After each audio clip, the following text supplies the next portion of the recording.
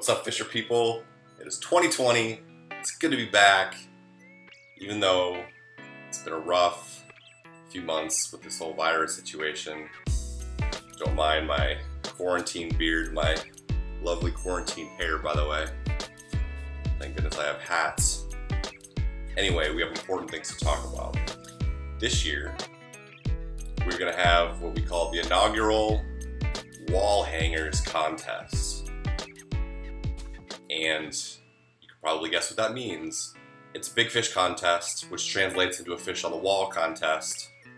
And if you catch the biggest fish in our boat this year, you're going to get that wall hanger on us. That's how this works. The biggest fish caught in our boat this year, by length, is going to be the winner. If there's a tie, the first person to catch the fish of that size is the winner. And what do you win? I just so happen to have a sample of exactly that. I got my buddy down here.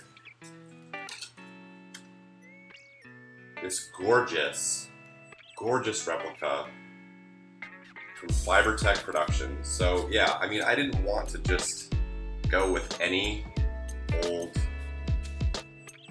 group for this program, this project, this contest. I wanted to make sure it was something that I had actually used before and had something in my hand that I could vouch for, and these things are absolutely amazing. You've probably seen them in some of the videos before. If you win this contest, if you catch the biggest walleye in our boat this year, this is what you get on us, free of charge, shipped to your house from Fibertech Productions. I'll put a link to Fibertech so you can check them out as well. They do phenomenal work. They're based in Niçoise, Minnesota, which is kind of by Brainerd, kind of near Gull Lake.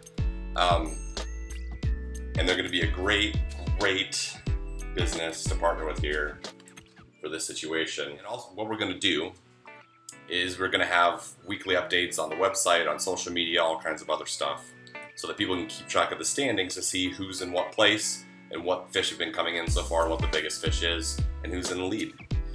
And second and third place don't go away empty-handed either. Third place gets one of these sweet hats. Second place gets a sweet shirt that you may have seen in a different video before.